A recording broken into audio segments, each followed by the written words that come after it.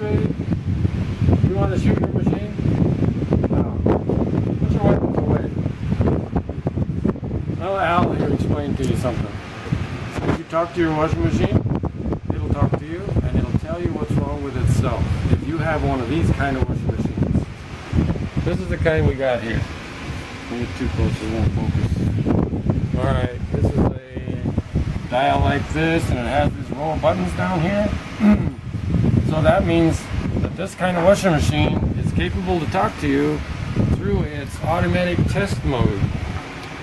So I'm going to show you how to do that test mode. First of all, we're going to turn this dial at least one full complete turn to the left. Now we do this little combination. Left, right, right, right, left, right. And you see these lights are just lit up and blinking. That means that we're good. This is the right way to do this. Now we're going to keep turning this dial until we got only this one light on. So we go like this, again, there. That's only one light on.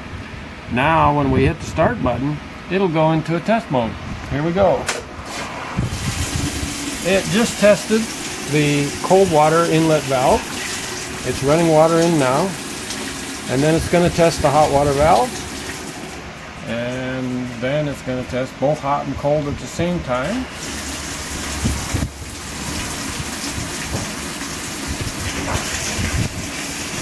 So now it's got both hot and cold water going, I believe now, and that takes about 45 seconds. While we're doing that, I'll show you how to get the book out of this machine. There's a book like this.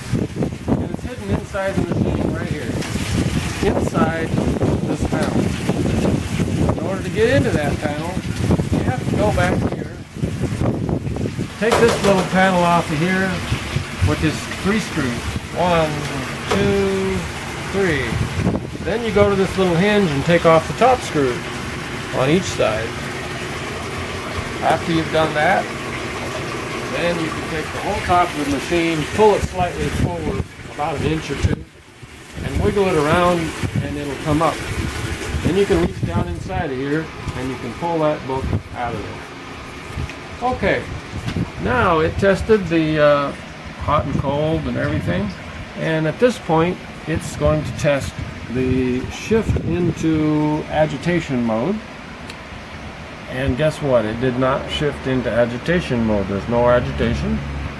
This washing machine just told us probably what's wrong with it is the shifter.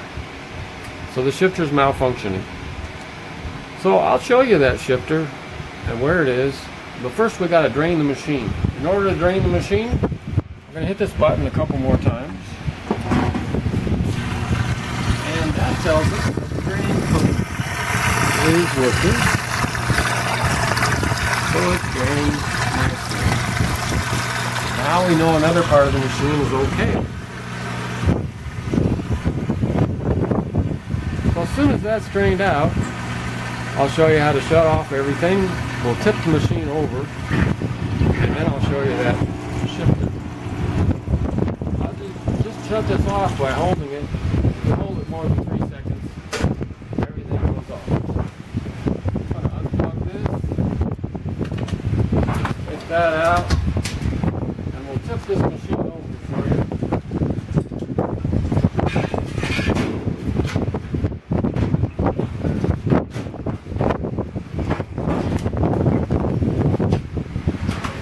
Now you can see the shifter is right here.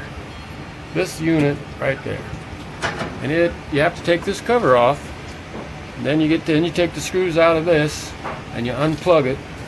Right here's the plug-in.